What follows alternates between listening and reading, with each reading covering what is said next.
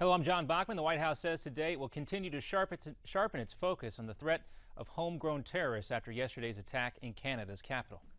The president himself has identified the risk of a lone wolf terrorist as something that is significant. The U.S. Embassy, of course, was put on lockdown in Ottawa yesterday, and additional guards were sent to the tomb of the unknown soldier at Arlington National Cemetery. National security agencies have also already stepped up surveillance after militants claim they would target tourist attractions in cities like New York and Las Vegas. Also today, investigators in Canada are still working to determine whether the shooter in yesterday's fatal attack had any direct ties to Islamic militants. Today, Michael Zahaf Babu's mother says that she's mourning for the victims, not her son. Susan Babu described her son as a misfit. And earlier today, Canadian Prime Minister Stephen Harper spoke about the need to strengthen his nation's terror laws.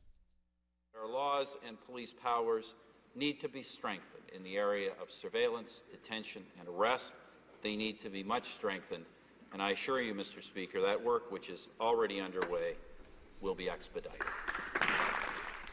24-year-old Corporal Nathan Cirillo, a father, was a soldier who was killed at the National War Memorial in Ottawa yesterday. The Prime Minister and his wife laid a wreath there earlier this morning in his honor.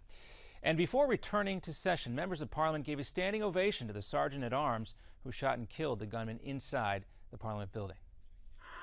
You can see lawmakers there rising to honor Sergeant-at-Arms Kevin Vickers. He stopped the attacker with his handgun in the halls of Parliament yesterday.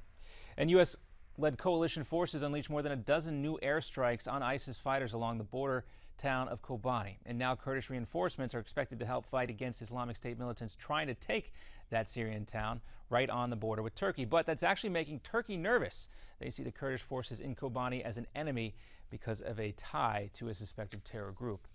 The unrest in Ferguson continues as new details about the autopsy of Michael Brown leak out. Demonstrators once again facing off with police last night after a St. Louis Post-Dispatch report says that Michael Brown was shot at close range and had gunpowder residue on his hand. That info comes from the official autopsy. It also contradicts witnesses who say the fatal shot was fired by Officer Darren Wilson while Brown was running away with his hands up.